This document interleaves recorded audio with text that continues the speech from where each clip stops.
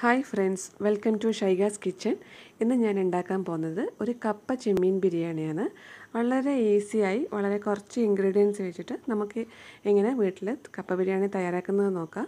അതിലേക്ക് ആദ്യം വേണ്ടത് നമ്മൾ കപ്പ കുറച്ച് മഞ്ഞൾപ്പൊടി ഉപ്പ് ഇട്ട് വേവിച്ച് ഊറ്റി വെച്ച കപ്പയാണിത്.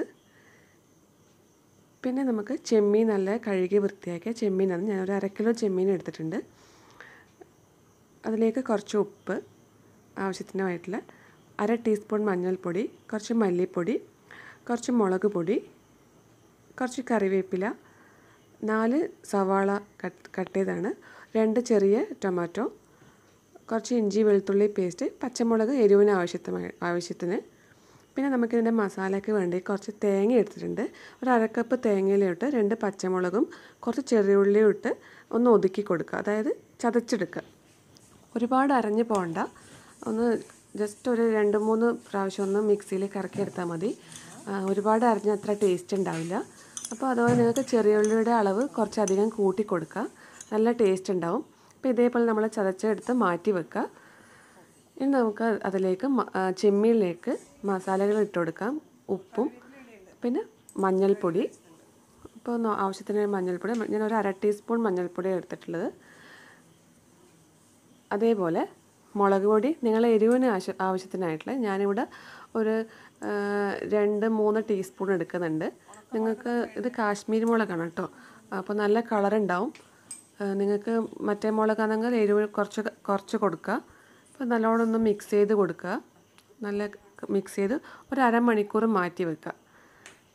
അരമണിക്കൂർ മാറ്റി വെച്ചതിന് ശേഷം നമുക്കൊരു ചട്ടിയിലേക്ക് നമ്മൾ വെളിച്ചെണ്ണ വെച്ചിട്ടാണ് ചെയ്യുന്നത്. നാടൻ ഡിഷായതുകൊണ്ട് വെളിച്ചെണ്ണ നല്ല ടേസ്റ്റ് ഉണ്ടാവുക. ഇതേ ചട്ടിയിൽ തന്നെ നമ്മൾ മസാലകൾ ചെയ്യുക, അപ്പോൾ അത് നല്ല ടേസ്റ്റ് ഉണ്ടാവും. അപ്പോൾ ചെമ്മീൻ അതിലേക്കിട്ട് ഫ്രൈ ചെയ്തെടുക്കുക. അപ്പോൾ നല്ല ഡീപ്പ് ഫ്രൈ ആവണ്ട, ഒരു ഷാലോ ഫ്രൈ ആയാൽ മതി. അപ്പോൾ അതാ ടേസ്റ്റ് ഉണ്ടാവുക. അല്ലെങ്കിൽ ഒരു റബ്ബർ പോലെ ഉണ്ടാവും ചെമ്മീൻ. ഇതേപോലെ നമുക്ക് നല്ല ഇതുപോലെ ചെമ്മീനൊന്ന് ഷാലോ ഫ്രൈ ചെയ്തെടുക്കുക. അപ്പോൾ കണ്ടോ, ഇതേപോലെ ചട്ടി തന്നെ ചെയ്യുമ്പം പെട്ടെന്ന് തന്നെ ആയി കിട്ടും, പെട്ടെന്ന് തന്നെ നമുക്കത് മുരിഞ്ഞ് കിട്ടും. അപ്പോൾ ഇതേപോലെ നമുക്ക് പെട്ടെന്ന് അതൊരു പാത്രത്തിലേക്ക് മാറ്റാം. ഇനി അതേ ചട്ടിയിൽ തന്നെ നിങ്ങൾ പാനാണ് എടുക്കുന്നെങ്കിൽ അതേ പാനിലേക്ക് തന്നെ കുറച്ചും കൂടി ഓയിൽ ഒഴിച്ചു കൊടുത്ത് നമുക്ക് ഇഞ്ചിയും വെളുത്തുള്ളിയും ചതച്ചെടുക്കുക. അതാ ടേസ്റ്റ് ഉണ്ടാവും. അരഞ്ഞു പോയാൽ അത്ര ടേസ്റ്റ് ഉണ്ടാവില്ല. ഒന്ന് വഴറ്റി കൊടുക്കുക. അതിലേക്ക് പച്ചമുളകും കൂടി നമുക്ക് എരിവിന് ആവശ്യമായിട്ടുള്ള പച്ചമുളക് ചേർത്ത് കൊടുക്കുക. എന്നിട്ട് അതൊന്ന് വഴറ്റി വരുമ്പം പെട്ടെന്ന് തന്നെ ചട്ടിയിലാവുമ്പോൾ പെട്ടെന്ന് തന്നെ നമുക്കത് മുരിഞ്ഞ് കിട്ടും. അപ്പോൾ ഇതേപോലെ ഒന്ന് വഴറ്റി കൊടുത്ത് നമുക്കതിലേക്ക് സവാള ചേർത്ത് കൊടുക്കുക. സവാള ചേർത്ത് കുറച്ച് ഉപ്പും മഞ്ഞൾപ്പൊടിയും ചേർത്ത് കൊടുത്താൽ പെട്ടെന്ന് വെന്ത് കിട്ടും. ഉപ്പ് ചേർത്ത് കൊടുത്താൽ പെട്ടെന്ന് തന്നെ വഴറ്റി നമുക്ക് ഉള്ളി പെട്ടെന്ന് തന്നെ വഴണ്ടി കിട്ടും. ഇതേപോലെ നമ്മളൊന്ന് നല്ലോണം മിക്സ് ചെയ്ത് കൊടുക്കുക. വേണമെങ്കിൽ നമുക്കൊന്ന് ചെറിയ തീയിൽ അടച്ചിട്ട് വേവിക്കാം. അപ്പോൾ ഞാൻ ഇതേപോലെ ഒന്ന് വഴറ്റി നമ്മൾ ഒരു ജസ്റ്റ് ഒരു ഒരു ട്രാൻസ്പെറൻറ്റ് കളറാകുമ്പോൾ അതിലേക്ക് കറിവേപ്പിലയും, നമുക്ക് കറിവേപ്പില നല്ല ടേസ്റ്റാണ് കേട്ടോ. കറിവേപ്പില ഒരുപാട് ചേർത്ത് കൊടുക്കുക. അപ്പോൾ അത്രത്തോളം ചേർത്ത് കൊടുക്കുന്ന അത്രയും ടേസ്റ്റാണ്. അതൊന്ന് വഴറ്റി കൊടുത്തതിന് ശേഷം നമുക്കതിലേക്ക് കുറച്ച് മുളക് പൊടി, ഒരു 1/2 ടീസ്പൂൺ മുളക് പൊടി, നിങ്ങൾക്ക് നല്ല കളർ വേണമെങ്കിൽ കുറച്ച് അധികം ചേർത്ത് കൊടുക്കുക. ഞാൻ പച്ചമുളകിൻ്റെ എരിവുള്ളതുകൊണ്ട് അധികം ചേർത്ത് കൊടുക്കുന്നില്ല. ഒരു 1/2 ടീസ്പൂൺ മല്ലിപ്പൊടി അധികം ആവരുത്. അതൊന്ന് പച്ചമണം മാറുന്നത് വരെ വഴറ്റി കൊടുക്കുക. അതിനുശേഷം നമുക്കതിലേക്ക് തക്കാളി ചേർത്ത് കൊടുക്കുക. തക്കാളി ചേർത്ത് നല്ലോണം വഴറ്റി ചെറിയ തീയിൽ അടച്ച് വെച്ചൊന്ന് വേവിക്കാം. അപ്പോൾ ഈ തക്കാളിയുടെ വെള്ളത്തിൽ തന്നെ അത് നല്ലോണം ഒന്ന് വെന്ത് കുഴഞ്ഞ് വരും, അതായത് പെട്ടെന്ന് തന്നെ വെന്ത് കിട്ടും. ഇതേപോലെ ഒന്ന് നമുക്ക് അടച്ച് വെക്കാം. അപ്പോൾ നമ്മളിതാ തക്കാളിയൊക്കെ വെന്ത് അതിലെ വെള്ളമൊക്കെ വറ്റി മസാലയുടെ പച്ചമണക്കം മാറി അതിലേക്ക് നമുക്ക് ചെമ്മീൻ ഇട്ട് കൊടുക്കാം. ഫ്രൈ ചെയ്ത് വെച്ച ചെമ്മീൻ ചേർത്ത് നല്ലോണം ഒന്ന് മിക്സ് ചെയ്ത് ഒരു 5 മിനിറ്റ് ഇതുപോലെ വഴറ്റി കൊടുക്കുക. നല്ലോണം വഴറ്റി കൊടുത്ത് ആ മസാല ചെമ്മീനിലേക്ക് നല്ലോണം പിടിക്കുന്നത്ര വിധത്തിൽ ചേർത്ത് കൊടുത്തതിന് ശേഷം നമുക്കതിലേക്ക് കപ്പ ചേർത്ത് കൊടുക്കുക. വേവിച്ച് വെച്ച നമ്മൾ നേരത്തെ മാറ്റി വെച്ച വേവിച്ച കപ്പയാണ്. നല്ല വെന്ത് കപ്പയാണ് നല്ല ടേസ്റ്റ് ഉണ്ടാവുക. അപ്പോൾ ഇതേപോലെ ചേർത്ത് നല്ലോണം ഒന്ന് മിക്സ് ചെയ്ത് കൊടുക്കുക.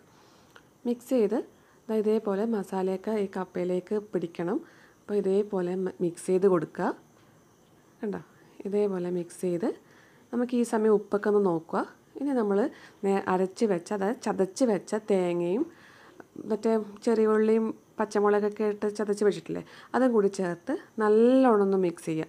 നല്ലോണം മിക്സ് ചെയ്ത് അതിലേക്ക് നല്ല കോട്ട് ചെയ്യത്തക്ക വിധത്തിൽ തന്നെ മിക്സ് ചെയ്ത് കൊടുക്കുക. അപ്പോൾ ഇതൊരു ചെറിയ തീയിൽ ഒരു 10 മിനിറ്റ് അടച്ച് നമുക്ക് വേവിക്കാം. ചെറിയ തീയിൽ വേണം വേവിക്കാൻ. നമുക്ക് ബിരിയാണിയൊക്കെ ദം ചെയ്യുന്ന പോലെ ചെറിയ തീയിൽ 10 മിനിറ്റ്, അത് അതിൻ്റെ ടേസ്റ്റ്. ഇതേപോലെ നമുക്കൊരു 10 മിനിറ്റ് വെയിറ്റ് ചെയ്യാം. അപ്പോൾ നമ്മൾ കപ്പ ബിരിയാണി റെഡിയായി കഴിഞ്ഞു. വളരെ സിമ്പിളായിട്ട് നമുക്ക് റെഡിയാക്കാൻ പറ്റുന്ന ഒരു ഡിഷാണ്. അപ്പോൾ നിങ്ങൾ ഉറപ്പായിട്ട് വീട്ടിൽ ട്രൈ ചെയ്ത് നോക്കണം. ഇഷ്ടമാവും, നിങ്ങൾക്ക് എല്ലാവർക്കും ഇഷ്ടമാവും.